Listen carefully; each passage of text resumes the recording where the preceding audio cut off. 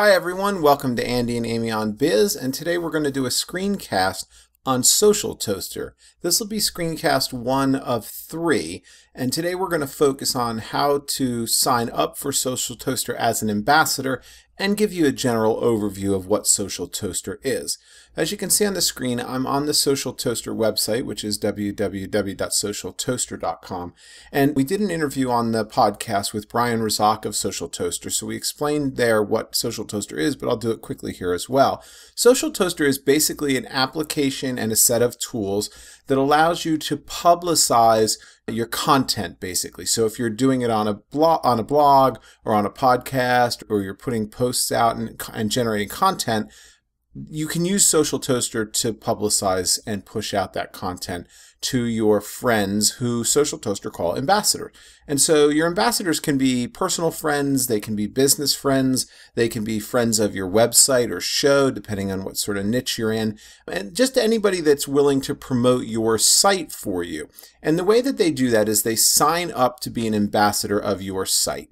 And once they're an ambassador, they basically have given you permission to push content out to them. And that content will be distributed via their social networks. So the 4 that are supported right now by Social Toaster are LinkedIn, Facebook, Twitter, and MySpace.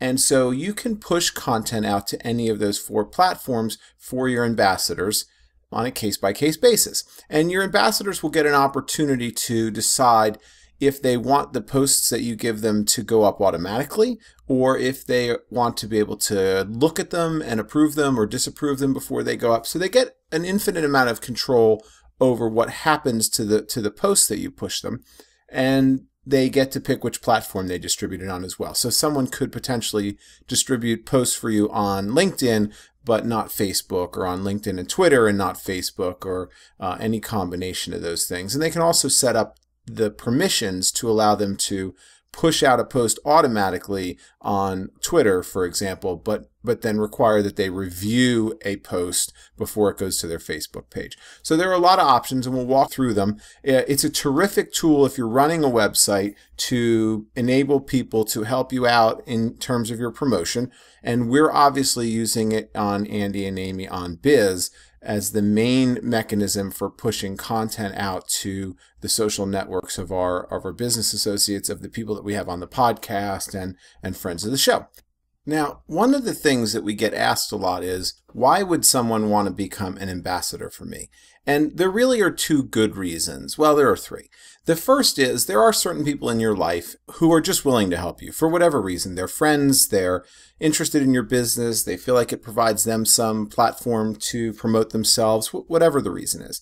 The second thing is that those of you that are working your social media outlets understand that one of the biggest challenges in that space is to continue to produce good content. And so you have a Twitter feed, or you have Facebook feed, or you have your LinkedIn feed, and you want to continually put good content up there. But if you have to create all of it, it's very difficult. So if you become an ambassador for a source that you trust, you can get great content. We hope that people will look at Andy and Amy on Biz and say, the content you're putting up is really valuable. The people who follow me will find it interesting. And by you pushing it out to my social media networks, you're helping me by providing content.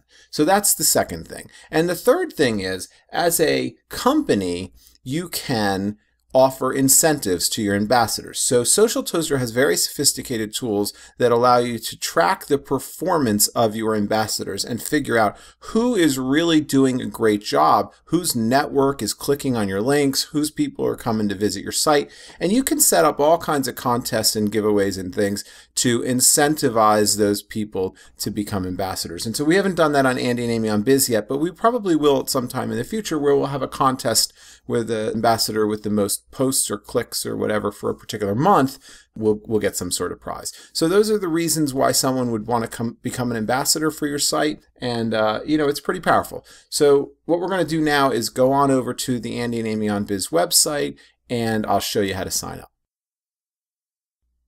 Okay, so we're on the Andy and Amy on Biz website, and if you scroll down about halfway, you'll see that there is a dialog box, or a sidebar widget rather, on the right-hand sidebar that says Become an Ambassador for Andy and Amy on Biz. And in this box, there are really three things that you could do. There is a Learn More button, and if you click it, you'll get a dialog box that shows you various information about Social Toaster, about Andy and Amy on Biz, and just gives you the general terms of how this all works and explains it.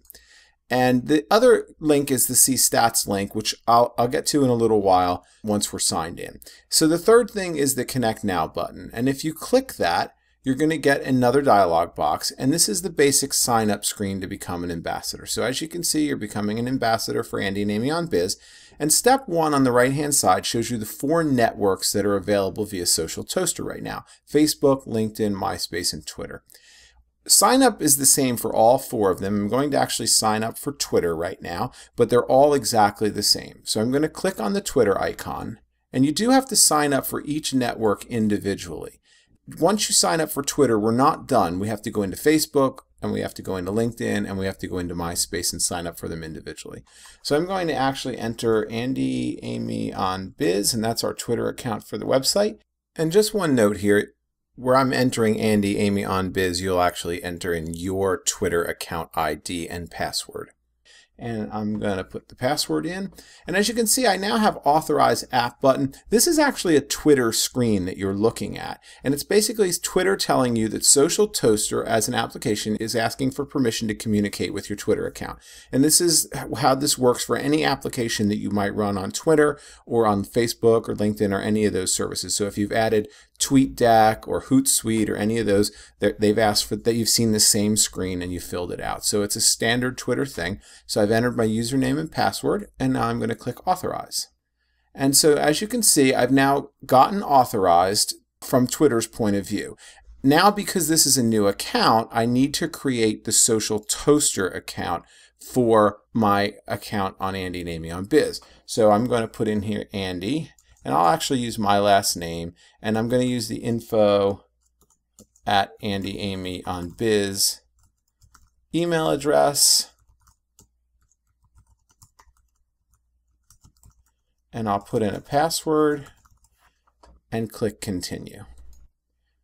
Now you should only have to do that the first time you sign up on Social Toaster for Twitter or for whichever one of the social networks you sign up for. So in other words, when I go back to Facebook and LinkedIn, I will not have to go through that step. Step 3 allows me to select my preferences. And as I said earlier in the screencast, you have 2 choices here. One is automatic posts. And so that basically says whatever Andy and Amy on Biz sends to me, I just want it to go out to my network. And I don't want to see it. I don't want to have to approve it. You're still going to get a notification in your email box, but you don't have to do anything with it. 24 hours later, if you don't deny it, it will automatically post. I typically do that for Twitter. And in some cases, I do it for the other platforms as well. But to me, Twitter, I'm not quite as concerned about what goes out on my Twitter feed as I am maybe on my Facebook news feed. And so I might set these differently. But for Twitter, I'm going to leave it as automatic posts and click Continue. And then here's the screen where you now can add additional networks. So if I wanted to add Facebook or LinkedIn or MySpace, I could do that. I'm not going to do that here because it's exactly the same process as we had with Twitter. Just know that you have to go in and authorize each one individually. And then once you're done, we're going to click OK, and that was step 4.